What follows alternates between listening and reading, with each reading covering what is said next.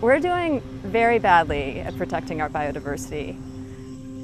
We better change our ways, or else we're going to be in big trouble. And, it's mostly because of humans. We are eating up habitat for development, for oil and gas production, logging, and we're going to suffer from it. Biodiversity is just this web of life. It's not just the species, animals, plants, trees, but there are very close linkages.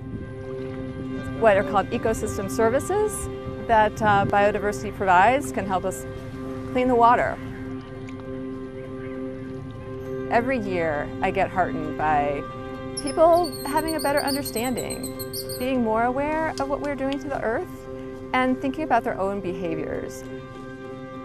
One of the most important things that they can do is support policies that protect the landscape, that protect areas of important habitat from development, from pollution, from other threats that will keep the species that live in those lands there forever.